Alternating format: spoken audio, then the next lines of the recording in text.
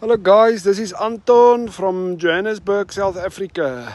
I just want to thank you for all the new subscribers, especially on YouTube. I'm gonna slowly take my account over to YouTube. So all the people that really enjoy the channel, please go over to the YouTube channel. For the new videos will mostly be on the YouTube channel. I want to make you a small video of how to handle cattle. Remember, I told you guys it's important to handle cattle with the minimum amount of stress possible. So your neck clamp and your handling area must be very sufficient, which means you want to handle this cattle as little as possible and bump them around as little as possible. Now this is the area where I accumulate my cattle just before I push them into the neck clamp. And then I created a little small kraal just before the neck clamp, where I can accumulate 6 or 8 small cattle. This gate can open. So I open this gate up. I bring in here 5 or 6 cattle.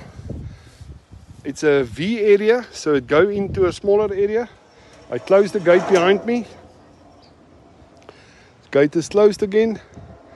And now the area in which I have to fight with the cattle is much smaller. The cattle go into this area. Once they go into this area, there's a sliding gate in the back. I want to show you the locking mechanism of the sliding gate. It's a little locking mechanism like that, which slide on the top. When the gate open, the cattle can go into the neck clamp. Just open in front. The cattle can go into the neck clamp. Once he go into the neck clamp, he's also on the scale. So where I'm standing now, I'm on the scale. So from there I can check on the scale what the cattle is weighing. And then the neck clamp, the gate in the back can close. Just before you do that, just close the gate in the back. So now I close the gate behind the cattle again. And then I can either decide if I want him in the neck clamp, close the neck clamp only.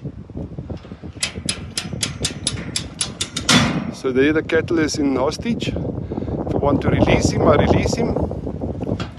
And then if I only want to inject him, I don't need to catch him in a neck clamp, I catch him in the body clamp. To catch him in the body clamp look like this. So that gives him a much smaller area to move in around. So once you got him in the body clamp, he can do nothing. You can give him all these injections you need. And once he's done with that, you can release him again. And then to let him go. That's so simple. So that's the reason why we use a body clamp. That's what it looked like from this side. Just do the neck clamp and the body clamp.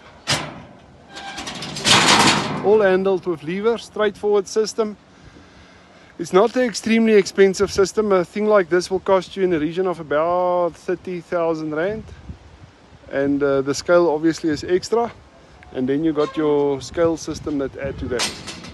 So that's a straightforward system. Once the cattle go through here, I got an area that you can load it on a truck.